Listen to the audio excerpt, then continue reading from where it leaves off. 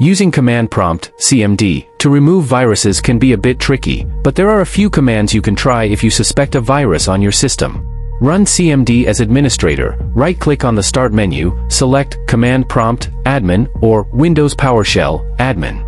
Check running processes, use the command tasklist to view running processes.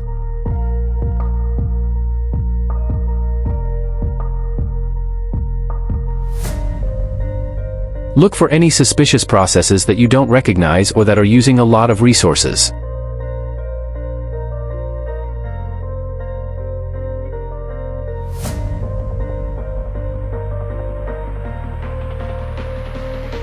Terminate processes. To terminate a suspicious process, use the taskkill command followed by the process name or PID, process ID. For example, taskkill/f/improcessname.exe.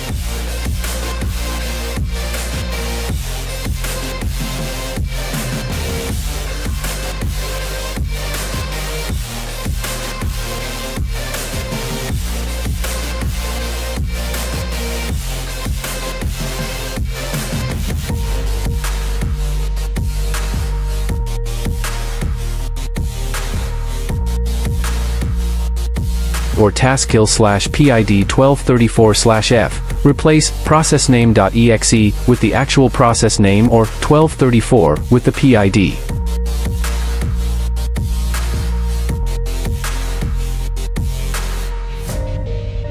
Remove autorun entries. Viruses often create autorun entries to launch themselves.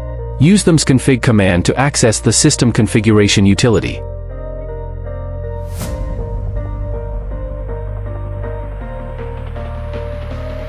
Go to the Startup tab and disable suspicious entries.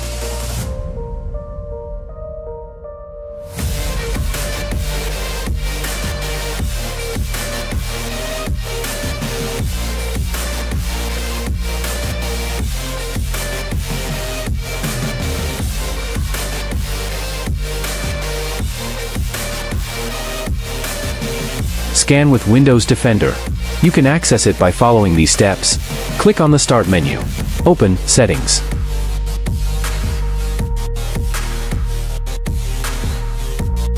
Go to Update and Security.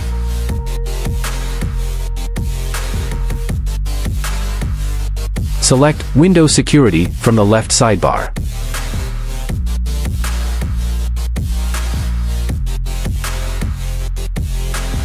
Click on Virus and Threat Protection.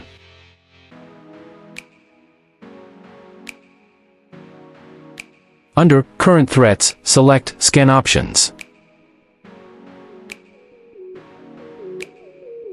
Choose the type of scan you want and run a scan. This method allows you to initiate a scan through the Windows Security interface, ensuring a thorough check for viruses and malware on your system. If any threats are detected, Windows Security will guide you through the steps to remove or quarantine them. Reset system settings. Use the sfc/scannow command to check and repair system files. This command scans for corrupted files and attempts to repair them. If you suspect a severe infection, it's advisable to use a dedicated antivirus tool to ensure comprehensive virus removal.